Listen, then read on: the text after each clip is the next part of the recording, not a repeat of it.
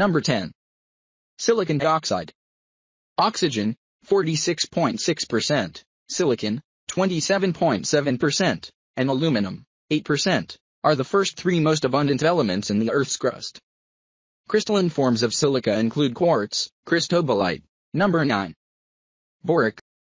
Discovered over 4,000 years ago, borax is also known as Birex, sodium borate, or sodium tetraborate, and is usually found deep underground. Sodium borate is a crystalline compound that is the sodium salt of boric acid. The term borax is. Number 8. Gelatin. The flavorless and translucent substance may be used as a stabilizer, texture enhancer, or thickening agent in foods.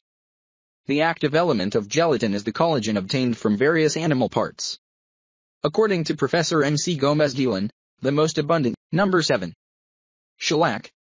Shellac is obtained by refining the secretions of the Caryolaca insects. Native to Southeast Asia, the insects reside in colonies of thousands on trees such as kusum, ficus, pullus, and burr. It takes approximately 300,000 lac-bugs to. Number 6. Carmine. You may have recently heard that Starbucks decided to stop using carmine as colorant.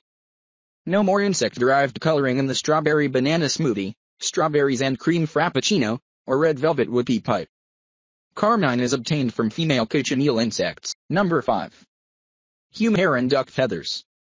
L-cysteine is a common flavor enhancer and dough conditioner used in bakery products, pizza, crackers, bagels, bread, croissants and donuts, to name a few. While some L-cysteine is chemically synthesized in labs. Number 4. Cellulose. Cellulose comes in a variety of forms: powdered cellulose, E462, microcrystalline cellulose, MCC or E468, or cellulose gum, each with a specific use. The odorless and tasteless powdered cellulose is Number 3. Castoreum, civet.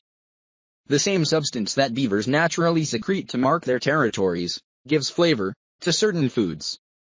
Castoreum is a bitter, strongly odoriferous secretion, produced by the animal's sacs. These sacs are located by the Number 2. Insect filth, mold, rodent filth, maggots. The U.S. Food and Drug Administration condones a certain percentage of natural contaminants in the food supply chain. Here's how many of these yummy nummies to expect in your food: allspice, ground, average of 30 or. Number 1. The first viruses as a food additive. The Food and Drug Administration approved, 6 years ago, a cocktail of bacteria-killing viruses to prevent listeriosis. There are about 1,600 cases of listeriosis, with 410 deaths per year in the United States.